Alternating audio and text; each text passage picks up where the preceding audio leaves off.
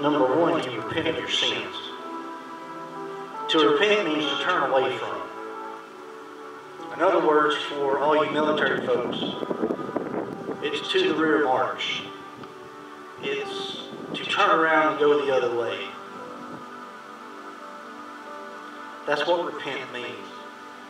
You repent of your sins and you turn to Christ, seeking forgiveness, which He freely offers through His grace and His mercy. When you do that, your sins are forgiven. He places His Spirit within you to help you live this Christian life. Because let's be honest, if we tried to do it on our own, we'd all fail miserably. But He gives you the Spirit and He places Him within us. He unites us as a family.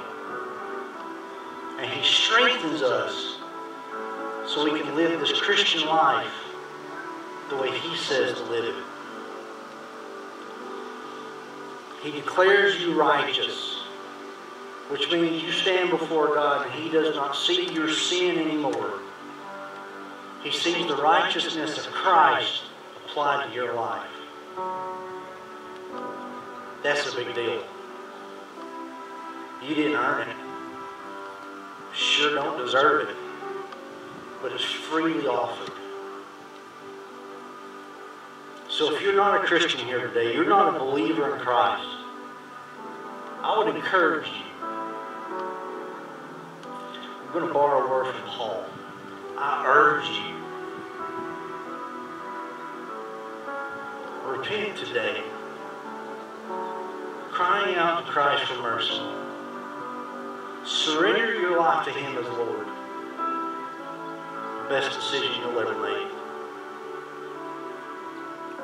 You'll never regret it.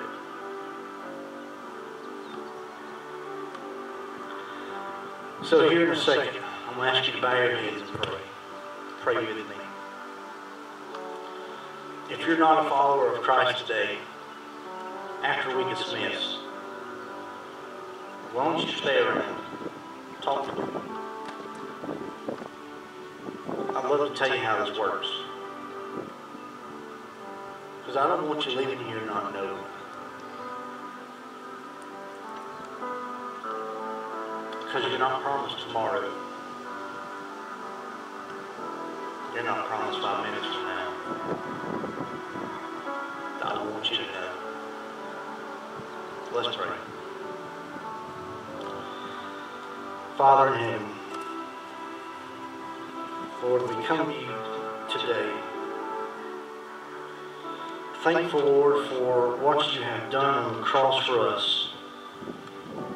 And that through your Son, Jesus Christ, you make us a family. You give us a mission. And you bind us together in the unity of the Spirit. Father, I pray that if there's someone here today who does not know that, there's never been that time in their life where they prayed seeking your forgiveness and crying out for mercy. I pray today, Lord, today will be the day. Father, for those of us here who do know you, Lord, we still mess up. We still sin. Father, we need your forgiveness every day. And Father, you said if we confess our sins, you are faithful and just to forgive us and cleanse us from all unrighteousness. Father, that's a promise. So today, Lord, forgive us where we have fallen short. Father, forgive us where we have failed in the mission you called us to. Not only forgive us, but Father, strengthen us. Give us the boldness to be your ambassadors in this world, carrying the glorious message of your gospel to everyone who needs to hear it. Because, Father, that's what the church is supposed to do.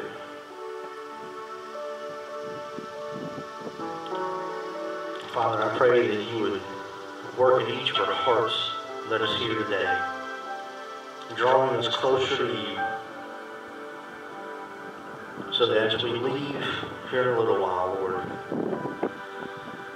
we can be the church the way you said we're supposed to be. Pray these things in Jesus' name. Amen.